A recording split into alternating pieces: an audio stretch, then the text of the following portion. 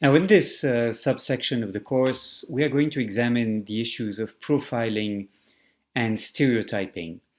And the reason why these issues are looked at together is because they present one common challenge, one common characteristic.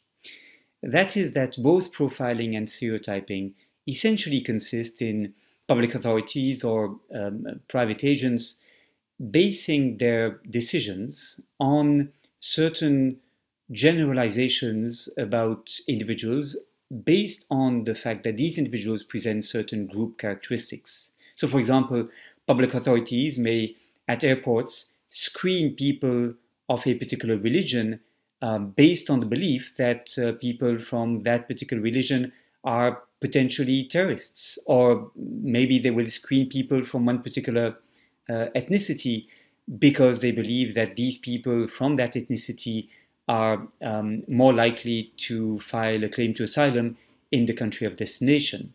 Or employers may, for example, believe that women, more than men, shall interrupt their careers in order to take care of their family and to have children.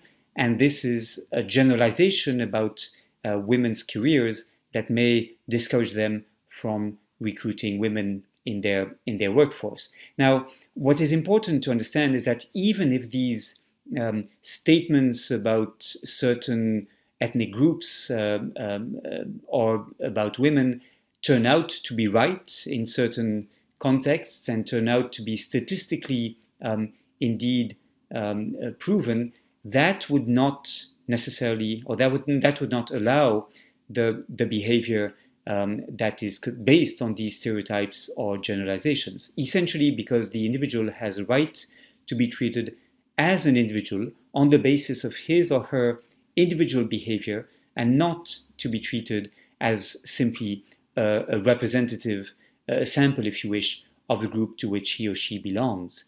In other terms, what is prohibited is the generalization. Whether or not there is some statistical foundation to the behavior that would make it rational to screen people on the basis of their group membership.